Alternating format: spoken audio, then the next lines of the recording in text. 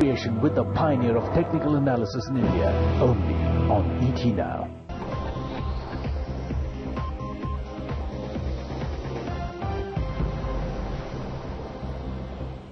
Good afternoon, you're watching Markets at Lunch and I'm Nikunj. In the show, we will get you detailed technical analysis as well as stock-specific trading ideas from C.K.NARAYAN on the technical. Narayan joins us now live with his thoughts on how the technicals are shaping up for Indian markets. CK, do we start all over again? Once again, Nifty has failed to cross that mark of 5100, 5150. We are clearly getting tossed back in a range again.